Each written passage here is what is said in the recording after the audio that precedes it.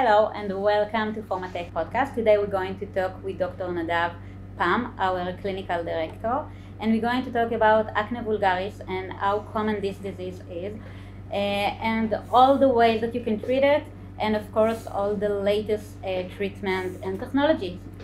Thank you, Karin. It's a pleasure to be here today. Okay, Nadav, so let's start. Could you explain to me what is acne vulgaris and what causes this disease? Acne vulgaris is a quite common skin disease, considered to be the 9th most common skin disease in the world according to several publications. Acne vulgaris is a condition where you have black and white comedones, pustule, cysts, and it can affect the forehead, back, and chest. Usually it starts in adolescence, but in some cases it can persist into adulthood. And how common is acne in the world? Currently, the literature says that acne is affecting up to 85% of the worldwide population. As I said, it's the 9th most common skin disease, or 8, depends on where you look at the numbers. In the population, I guess that almost each one of us will have some form of acne during our lifetime. 85% of the adolescent population will suffer from one form or another from acne. Only a few of them will have acne manifestation in the adulthood that might start at the adolescence and persist to adulthood, or start for the first time in adulthood, like adult onset acne. So the ones that are adults, what causes acne in adulthood? So for females, for example, it's change in the hormonal status after and before pregnancy. Sometimes it can be due to taking medication or stopping medications, and the skin condition maintenance. What are some of the traditional treatments that we have today to treat acne? So today we can offer several ways to treat it. The common one will be according to the severity. Each patient will present to the skin professional, usually dermatologist, cosmetologist, skin beautician. It depends on the severity of the first meeting. Acne can be mild, moderate, or severe. According to the level of severity at the initial meeting, we will fine-tune and give the correct treatment. It can be topical, with or without prescription, and it can be oral drugs, and it can be medical device such as IPL, treatment for acne. Each one has their own advantage and disadvantage. Can you explain to us about the traditional ways to treat acne? So the first thing that we need to do is to diagnose the level of severity of the acne at the initial meeting with the male or female patient. Different people will present with different severity, and according to that, we adjust the treatment for them. Also, according to their drug history, allergies, and also to their compliance to the treatment. We can divide the treatment strategies for acne with topicals, either with doctor's prescription or without. Of course, the doctor's prescription will be containing higher concentration and more effective treatments. Then the other stage is oral medications. Then the third stage is manual extraction, medical devices, and chemical pills. Each treatment algorithm has its own advantage and disadvantage, and needs to be discussed with the patient to inform him what are the best possibilities for him or her. Okay, and what about IPL? Let's talk about the advanced technology that we have today. IPL is intense pulse light. The idea behind it is that the P. acne, or from 2016, it's called C. acne, it's changed in nomenclature, is it's a bacteria that survives in anaerobic condition inside the whole hair follicle. Once you have proliferation of C. acne, basically it creates a microbiome around it, and it makes it very hard for topical or drug to affect it. And we already know today that we have a lot of drug resistancy to oral and topical medication that contains antibiotics. Therefore, IPL is an alternative solution to avoid this problem. P. acne, or C. acne today, contains copoporphyrin number 3. This is a chromophore. It's a natural substance that only the P. acne or C. acne contains inside. No human cells contain that chromophore target for the IPL. So the energy from the pulse light of the IPL will be attracted to that specific chromophore at a wavelength of 430 nanometer. Therefore, it will break from the inside of the bacteria itself, and will cause the acne inflammation to subside. While we are using IPL, we don't have downtime for the patient. We don't need to create a blood test before and after. We can continue with sport activities, and we don't have any effect for those people who are afraid to swallow pills. There is such phobia. And some people who already took medications sometimes develop side effects which prevents them from using them.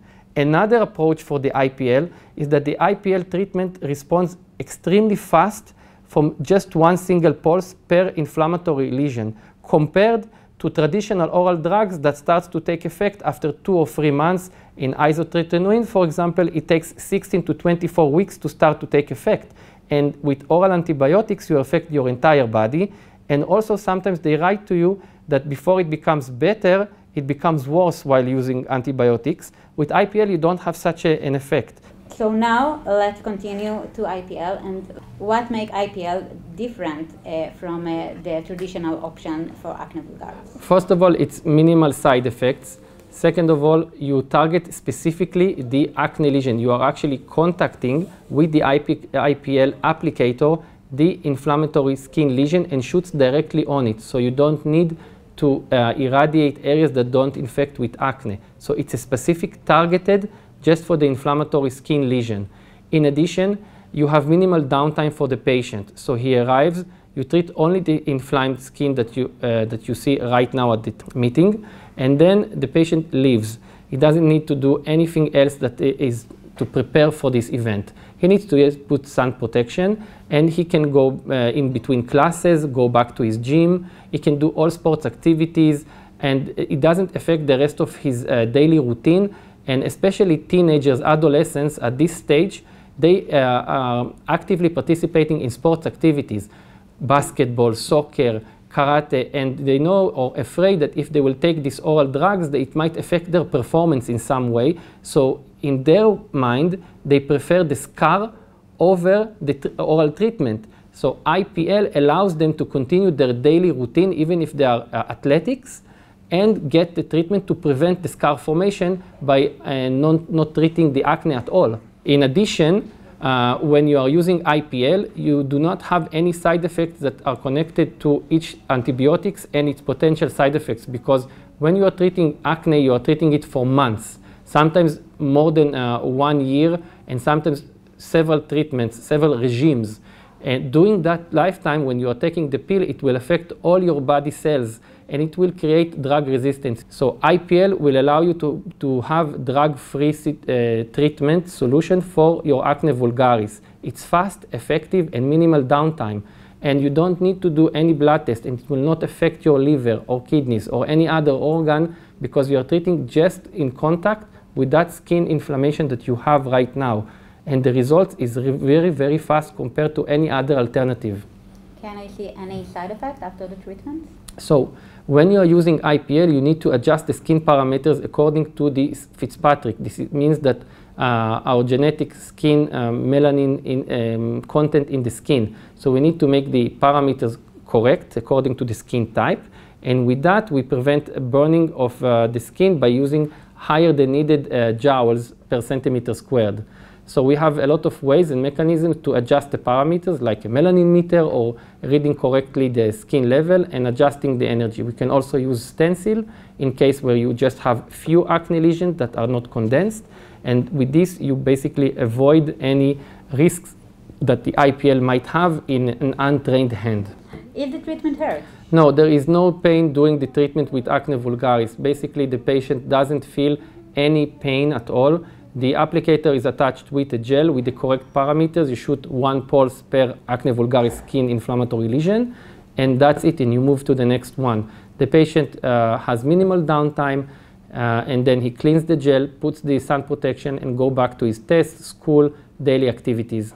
So after the treatment, I don't see my face will be like super red, or I don't know, like puffy or something like this. It depends on the severity of the acne while you are treating. So if you have just few skin lesions, you are not expected to have any redness after the treatment, and you go back home. If you most of the face is covered already with active inflammatory acne vulgaris, then you might expect some redness that will subside with few hours after the treatment. because you have treated a larger surface area at this given session. So it really depends how much. Now, IPL does not prevent new acne vulgaris to appear, but it affects the one that exists right now. While you are treating right now with the skin lesion that exists, you are preventing them to form into a scar. That's why you need to make the regime once a week, because you are not curing the biology of the patient from forming new acne. Adolescents are still hormonal, and even adults can be still hormonal during different years of their activity. So acne is a tendency of the skin. Sometimes it's clogged by makeup, sometimes it's the amount of sebum that you produce. You don't change the genetics and the hormones of the patient. You treat the inflammation that exists to prevent it to form into a scar. So if we talk about all of this, explain to me how you perform this treatment. So how long it lasts for each treatment? Okay, so for each patient, it depends on the severity where he came for the treatment number 0. If the patient is below 18, he has to come with his parents to sign informed consent, when then you explain to the parents and to the patient the process that he's going to go through, the advantages and disadvantages that can be for any type of the other alternative treatments, and then the parents with the adolescents need to make the decision. If they are adult, they make the decision on their own. Once they sign an informed consent about their health situation, that they don't have any contraindication and they are not taking any photosynthesizer antibiotics that might expose them with a low level of fluence to a burn, then they can start the treatment immediately during all the year. If you can treat in summer or winter, you can treat during the whole year. So the patient then enters, and then you tell him that he has to come once a week to control the disease. Why? Because you have to take a photo before and after each session to show the patient what you treated already will not exist in the next meeting. But if a new acne lesion will form in the next meeting, it will be something that you didn't treat in the previous treatment. So you do need once weekly treatment regime, and that will change according to each patient individual. On average, you need 4 to 6 to get a clean face, but you get results already from the first treatment. After a single day, you will already see improvement. And you say then how long it lasts, each one? Usually an average of 4 to 6 treatments once a week will be able to give you a clean face, chest and body. Each treatment session will last according to how much skin lesions for acne vulgaris you have at this moment. If my whole face and chest and back are covered with condensed skin lesion, active inflammatory lesions, then the treatment might take me around 20 minutes. If you have just pimple here or there, or zits, what you call in the slang, then it will take few minutes. So it's really fast procedure, painless, and you can go to your daily routine. Do you treat differently if somebody have acne on their face, or if they have acne on the back or their chest even? Do you treat it differently with IPL? Okay, for females usually they don't have facial hair, so that's not a question. I treat the same with their face and in the back or the chest. If there is a male that has a beard, I will explain to him that you can have acne under the hairs, and I recommend to treat it with the stencil. But there might be loosening of hair follicle because the IPL will also target the hair. But I prefer that there will not be scar underneath the beard than having a skin lesion that is not treated. You must inform the patient, and the final decision is up to him or her. Why it's a problem for men that they have hair on their face with IPL? One of the chromophores, again, that the IPL targets is the melanin in the hair follicle. And if you have acne and hair follicle next to each other, when you shoot the energy, it will go both to the hair and to the hair follicle and for the acne vulgaris skin lesion. So you must inform the patient that he might see hair removal in that area as well. So you use the stencil to minimize the effect for the hair and just target the skin lesion for the acne vulgaris. Do I need to do any preparation before the treatment? Thank you for a great question. Each patient has to sign informed consent. As I said, if they are under 18, both parents should sign. Then you explain to the patient the procedure. You schedule for appointments. You do skin cleaning for black and white comedons. And you put gel application, Parker gel on the face, and then you attach the applicator. Now, for the first treatment, the patient probably didn't experience this phenomena before. So you guide them, you inform them, this is the first pulse I'm going to shoot, how do you feel? And then you can go and cover the rest of the areas, and there is a bond between the patient and the operator doing that treatment, and after that everything runs smoothly. What about sun exposure?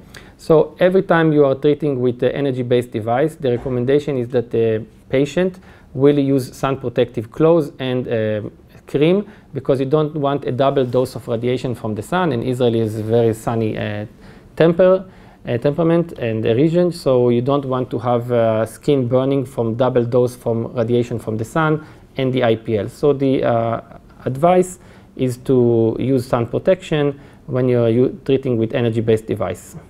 What about sunbeds? According to the Dermatology Association, tanning beds are prohibited from use because it might increase skin cutaneous lesions like melanoma, BCC, SCC during the lifetime. So the advice is to avoid artificial tanning beds just to get more tan skin for, let's say, appearance and not for medical indication. And how soon I will experience result or see results? Results you will experience after the first initial treatment. Some of the patient reports result immediately after 1 day. Usually it will subside after 1 week, and from the second meeting you will already see that whatever you treated on the first treatment is gone. It's not there. Okay, so this is fantastic information, Dr. Nadav. I learned a lot. And do you have anything else that you want to tell us? Or? So I wanted to inform that treating IPL for acne vulgaris is for all skin types, even the darker ones.